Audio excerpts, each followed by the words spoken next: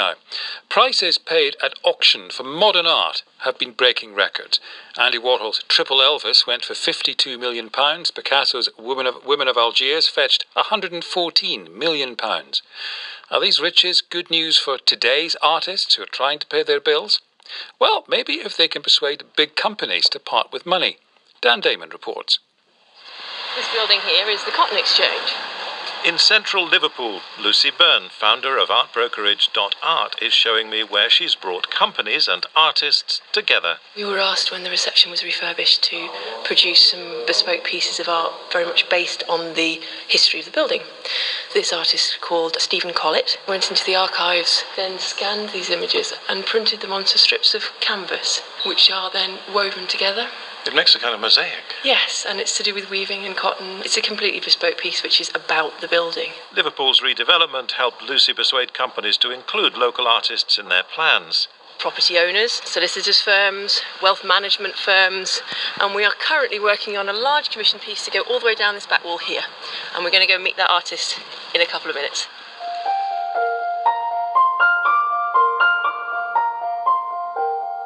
That artist is Gary Beach, working in his studio on early sketches for a big canvas to cover that blank corporate wall. It's based on the colours of the offices, so it's greys, blacks, reds. That's the sketch. That's more or less what the paintings will look like when they're finished. So it's a triptych? It's a triptych, yeah. It's Castle Street in Liverpool, which is looking down towards the town hall. How important is this kind of work then to an artist trying to make a living? It's very important. It does give you that boost that you are taken seriously for what you're doing. I do like the corporate, I like the scale.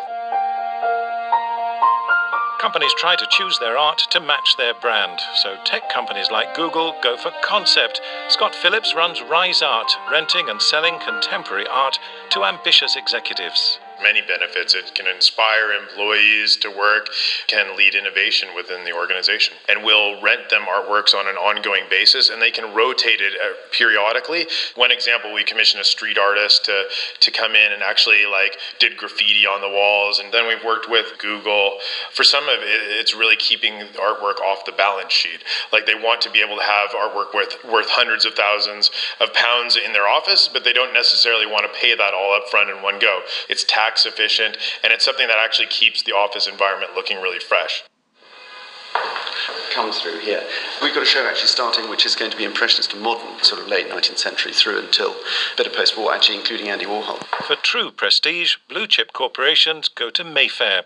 Adrian Bedell is a director of fine art brokers in Albemarle Street, sourcing multi-million-pound art, and that proved risky for some companies in recent years. There is a strong opportunity for investment, but you need to be well advised. We've been through a recession.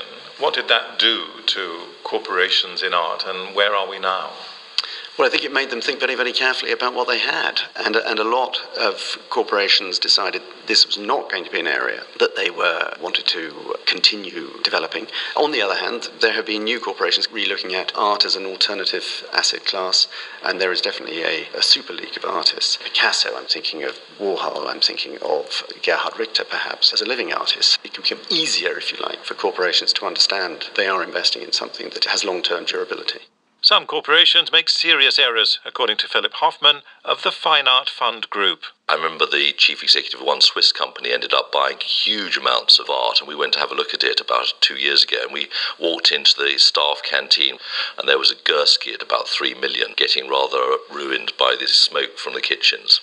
I remember one chief executive who bought a wonderful Damon medicine cabinet. Bert, his driver, said, I'll move the medicine cabinet for you. And he walked in to see his medicine cabinet behind his desk. And he said, Bert, what have you done? He said, well, I didn't really like the mismatch of order of the medicine bottles, so I've reordered them so that they're all in nice descending order. At the time, it was worth about £1 million. You never give me your money. Back in Liverpool, Joe Thompson paints abstracts inspired by Beatles songs. Well, it is Liverpool. Do you like it? That's like the first chord and the drum piece of She Loves You. I don't really know the song. I just start with any colours that I've got to portray emotions. Art broker Lucy Byrne discovered Joe and has sold his work into corporate locations, and he needs her because he doesn't have the heart to sell them himself. Don't mind keeping older, it doesn't bother me. But yeah, I know you got to sell them to keep the money coming in, because a tube of paints can be 25 quid. So would you meet somebody setting up an office, or do you leave No, that to Lucy? I leave everything up to Lucy. That's my job. Right. All I do is paint. There's a disconnect in corporate art. It would be great if the big balance sheets at the top could start funding working artists at the other end. Dan Damon. Now here's Evan David.